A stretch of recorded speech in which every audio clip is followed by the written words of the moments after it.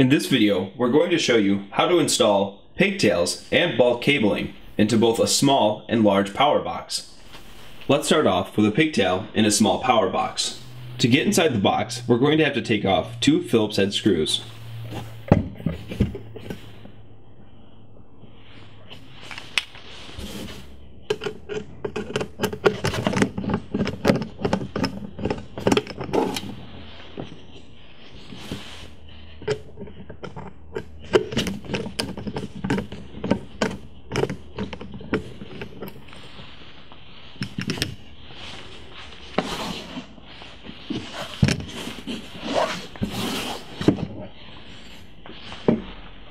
We can go ahead and take out the power adapter for now.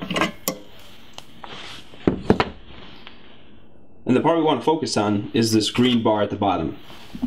This green bar is not labeled with positive or negative, but if we turn the box, we can see there's a diagram explaining which one is positive and which one is negative. According to the diagram, the first one on the left will be positive and the second one will be negative. I'm going to loosen up the first 2 screws on this green bar.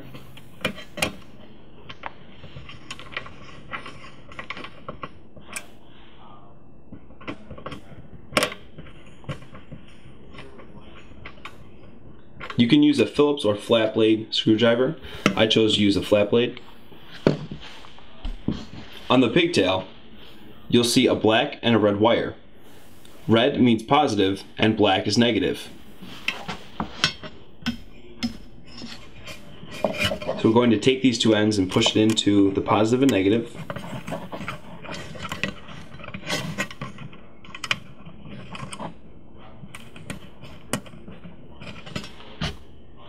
And simply tighten them in.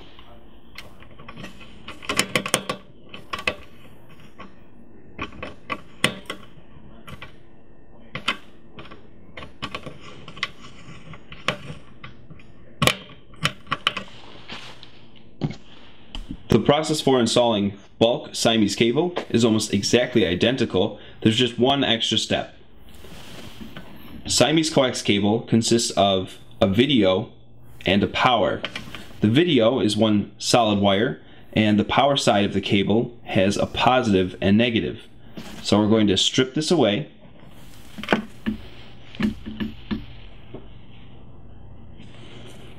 And shave off this black coating on top of the positive and negative wire.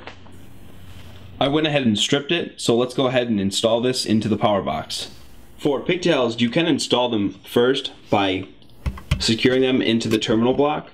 Another way to put your cables in is to punch out one of the holes on the bottom of the box. This will make it a lot easier for the Siamese or bulk cabling.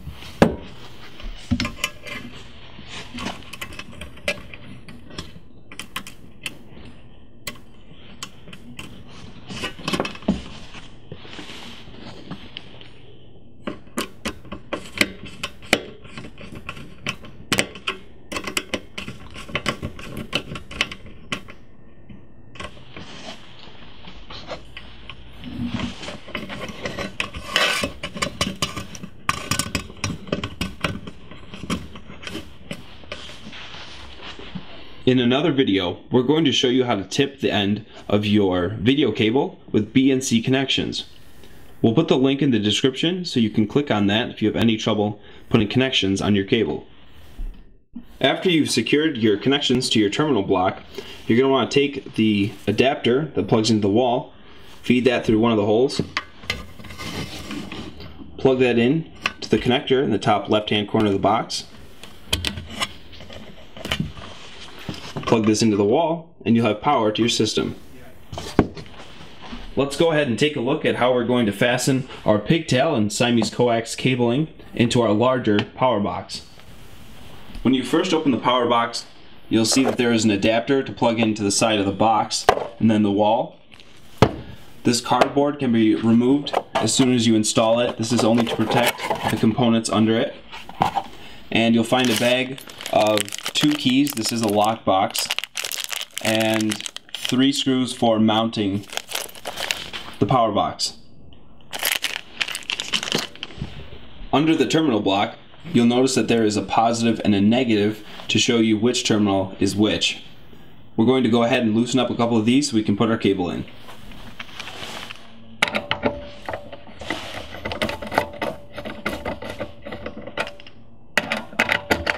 About 3 or 4 full turns will do it.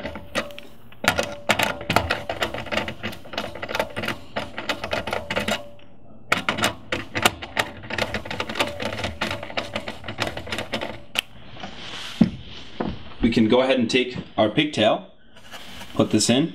Remember, red is positive, black is negative.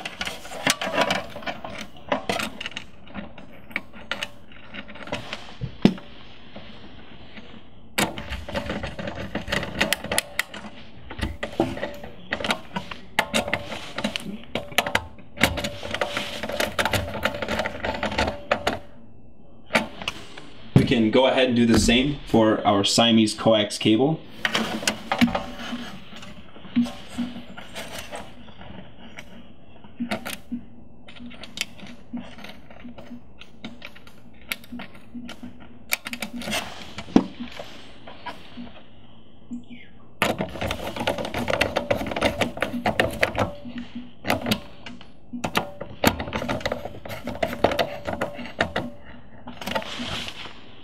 We can go ahead now and take our power plug, put that into the side of the box.